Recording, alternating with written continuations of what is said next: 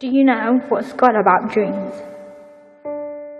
You can be with people who are impossible to be with in reality.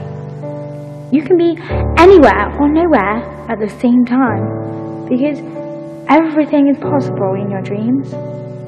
And in mine, I'm always with you. In my dreams, I can have you for as long as I want.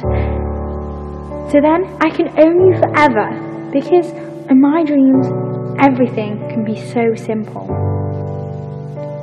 And we were young forever because I can stop the time. Distance doesn't exist in my dreams because I have everything I want. I have you.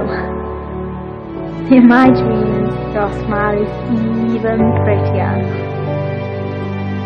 And if we want to get lost, you take me to the places only you and I know about.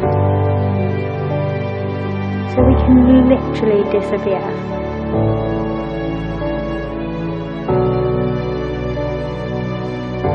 I don't even need to dream in my dreams.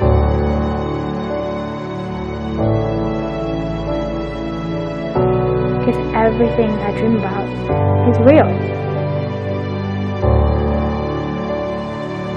But do you know what's the worst thing about dreams? Even though they seem eternal, they're not. And out of them, our story isn't real. It's just made up in my head. And I can't be with you. You can't be in my favourite places.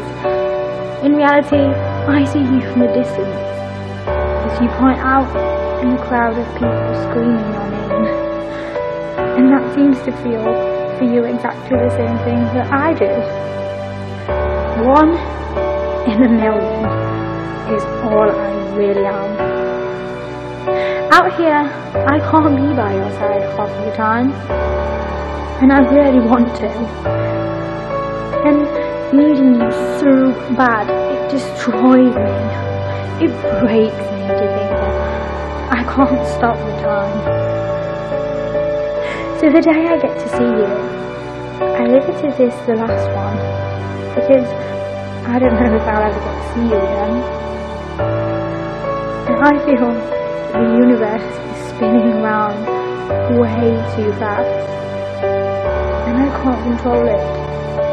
And I hate it, because this world doesn't wait for things to happen, it just won't stop. Out of the dreams I don't have you. But you know what? It's because I don't have that, I will never lose you. And it's exactly as it is in my dreams.